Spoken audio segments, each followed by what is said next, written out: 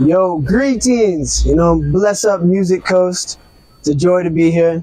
My name is Michael Leslie. I hail from the Pacific Northwest.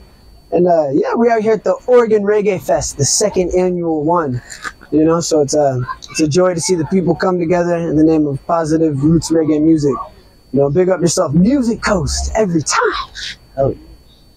So you've been a huge part of various bands, including Rising Buffalo Tribe. And as a keyboardist and a singer, how has that collective experience influenced your current solo project? It's been incredible. I feel extremely blessed, to say the least, to work with a myriad of great singers and players of instruments. And it's just a 100% honor, So I'm just grateful, every time. And transitioning from a band setting to a solo endeavor, that could be quite different. What prompted this? Well, it's actually funny. Before I really dove deep into the keyboard role, I actually started my music career and journey as a singer-songwriter.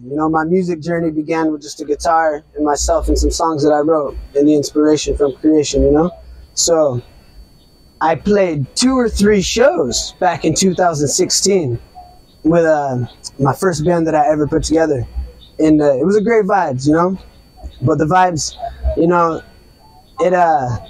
the cats who I was playing with, they weren't really into reggae music like I was, and they didn't have as much joy and fulfillment through roots reggae music. So I decided to shelf that project, and I was at a crossroads. I was like, well, I could find a new group of musicians and forwards the journey again, or at the same time, I could learn how to play keyboards, because I see all these reggae bands that weren't having a keyboard player at the time. So I was like, maybe playing keyboards could put me in a position where I could learn from ones and ones. And as I grow and gather my own life experience, I can kind of like bring it forward. So to now be at a place 7 years later, to where now it's like I've been rocking with great musicians from different areas of Portland and Southern Oregon and Eugene and throughout the Pacific Northwest. And it's just a joy, because now I'm so grateful and excited to sing these songs to the people, It's a deep healing, a healing of the soul. So I love it. The transition has felt natural. Yeah. Can you share any insights to your creative process when it comes to songwriting or composing your music? Yeah, so it all starts in the heart. It all starts in the soul. And it's like throughout the day or throughout life, certain things will happen that, you go through certain experiences, and there's the highs and the lows and everything in between. And, certain experiences will just put me in a state where I'm like, yo, I just need to put this into a song, because just to help process it and, forwards and evolve into the next version of myself, So it could start with certain things I've been through. One of the main things that I like to put into my original music is just my love for creation and the inspiration that I receive from living on this earth, Then with my music, I hope to hold up a mirror, and in that mirror, it can reveal to you deeper parts of yourself, that are still yet to be discovered, or that you've been rocking with, So music is such a powerful tool. And I could hear a melody or a certain chord progression, because I play guitar and keyboards as well. So if I have a nice chord progression that emits a certain kind of emotion within me, then I'll try to have that be the theme of the song, and then I'll craft the lyrics around that, and try to tie it all together, So okay. Inspiration comes in many different shapes and forms and many random times. Sometimes it'll come at like 3, 4 in the morning when I'm trying to go to sleep, and I'm like, I can't go to sleep right now. Too much stuff going on. Yeah. I love that, man. Sure. And as someone with a rich background in reggae, how do you approach infusing your music with the genre distinctive vibes while still maintaining your unique style? Yeah. That's a great question.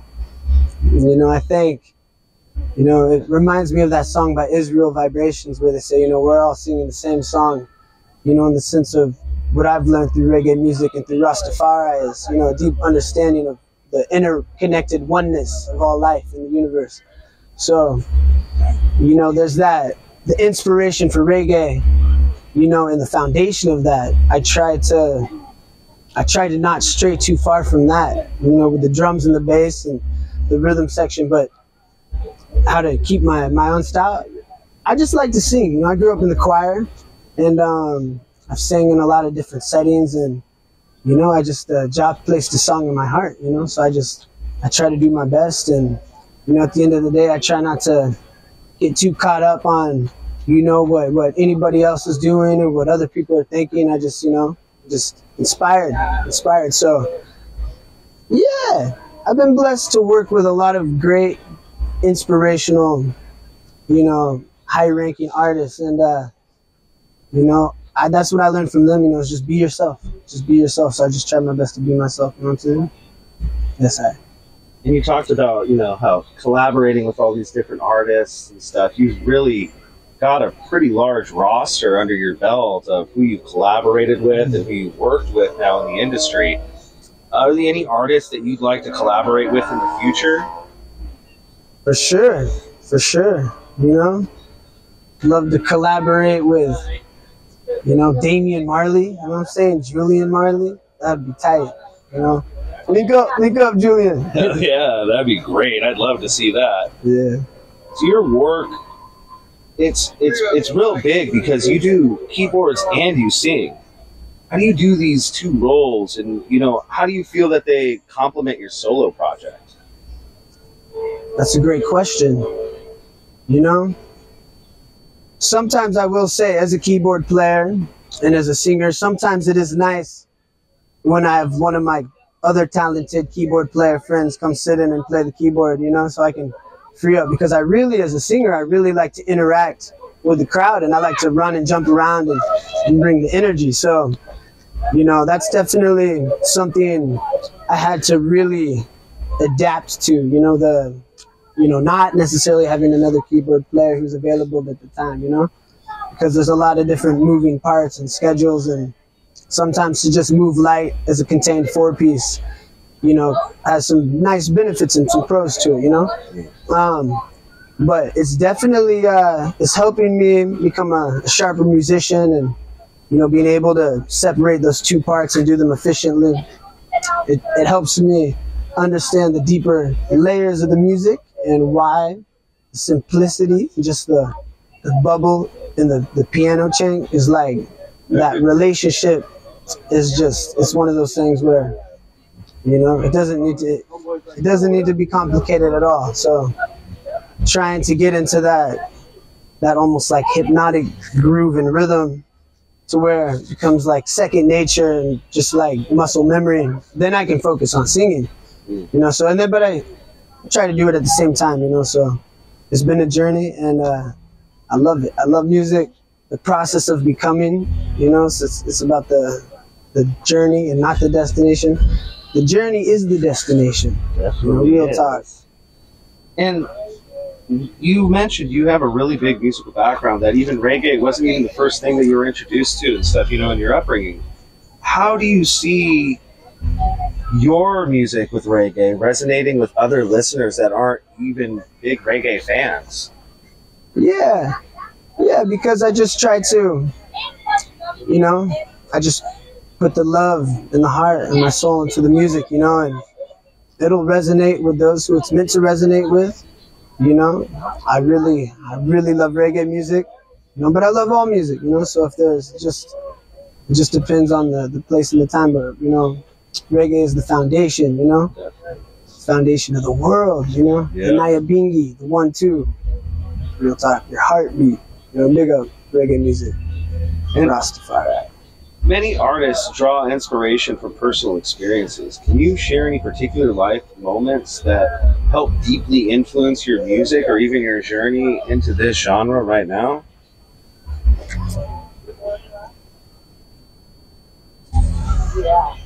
Yeah. You know, there's been so many times where I'll listen to some music, and the music will be some of my favorite songs ever, you know? And then mystically, like a month or a year, however long will go by, and then I'll be in a musical situation where we're now, you know, performing these same songs with these artists live, you know, and learning the keyboard lines and, you know, really just resonating with the music like that, you know, and just being able to learn from some of my favorite singers. And, you know, there's been a lot of different situations, but it's an honor for sure, you know? Solo projects often offer the artist a platform to express their individuality away from the groups that they've been able to perform with. What aspects of your music identity are you most excited to explore through your solo work? Can you ask the question one more time? Not a problem. Solo projects often offer artists a platform to express their individuality. What aspects of your music identity are you most excited to explore through your solo work? Yeah, you know, just the spirit of collaboration and unity and collective security, you know, and working within the community, you know. With the solo projects, I don't even view it more as a solo project, because my drummer sings, the bass player sings, the guitar player sings. These are all incredible musicians and singers in their own right. So I view, you know, I'm just really trying to bring forward this the collective energy, you know, and just, you know, trying to lend a strength, you know, to the ones that have already been playing this music for a long time, and, you know, trying to inspire the future generations. You know, to me, that's what it's all about, you know. So, you know, I think that if anyone has a song in their heart and they have a voice, you know, it's like, you know, sing your song, you know, don't stop praising the Most High. Real. Definitely. And live performances have a special energy. How do you approach engaging your audience and creating memorable experiences during your shows? I've seen you perform live a few times, and there's different times where I see you just vibe. You just completely, it seems like you just freestyle it almost. Yeah, you know, I would say the answer to that question would be I just like to have fun. You know, I have a saying, and it goes like this: if you're not having fun, then you're done. You know, so I just like to have fun. I like to dance. I like to dance a lot. You know, it can be kind of tough when you're behind the keyboard. So you have to get creative. You got to jump around, you know? Yeah. You got to do a couple spins and some moves. Yeah. But definitely, you know, just freeing up and having a good time, you know? In the spirit of unity and thanksgiving. Show. In an ever-evolving music industry, what are some of the strategies that you found effective to staying connected to your fan base and reaching brand new listeners? Well, that's a great question, because, you know, I haven't even necessarily released my first single yet. So it's kind of hard to gauge the listenership. But I would say to the ones who resonate to my music, whether it's the music that I write and perform with my band, or associated acts and artists that we do works with, yeah, you know, through social medias, you know, I like to, I'll go out there and put the posters up around the town, you know, and hand out the handbills to the people, and, you know, definitely, just trying to keep the momentum and the energy up. Sure. You definitely do that, considering you're the person to prompt me to come here. So without you, Music Coast wouldn't even have entertained it. Well, really, so you really are proactive in this community. Well, big up Music Coast. Every time, you know, we've been talking about getting this interview for a minute. Keep on passing by each other, but tonight, right now, you know, we played 4 shows today. My legs are a little tired, but we're here, you know. The Oregon Reggae Festival, it was great. The skies opened up and it poured rain for about 25 minutes. Mystically out of nowhere. It was amazing. A raindrop hit my hand on the keyboards and I was like, what? I looked up, there's a cloud up there. And then like 2-3 minutes later, it was just pouring. And it was, thankfully, big up the staff and the ones of the Oregon Reggae Festival. I know they acted promptly, covered the gear, and got the show rolling at the other venue, you know, so the show must go on. Definitely. Big up Music Coast. Big up you, brother. And looking forward, what can we expect from you in your solo project or even projects with new collaborations? Is there anything you want to plug? Yeah, I'm part of a compilation rhythm album that's going to be released here soon. You know, so check for my single on there called "Jah Love Divine." It's going to be my first official single. And then I also have a handful of other works. I'm working on an album right now, and I also have another project in the works. And as along with my own music, I'm also getting ready to launch the record label, Light Code Records, you know? So we have a couple albums in the work with some awesome artists on that as well.